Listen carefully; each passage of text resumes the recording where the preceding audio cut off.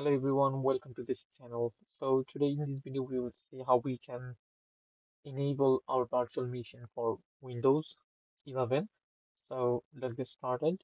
So this process is quite simple.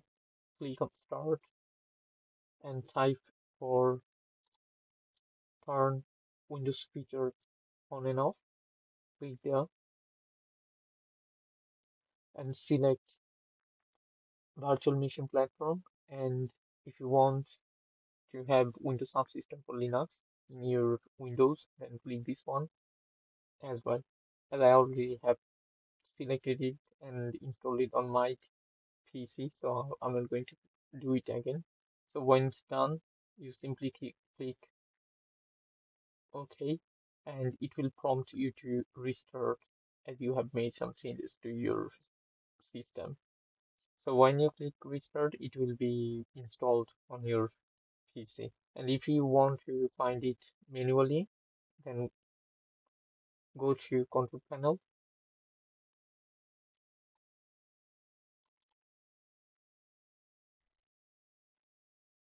click on programs.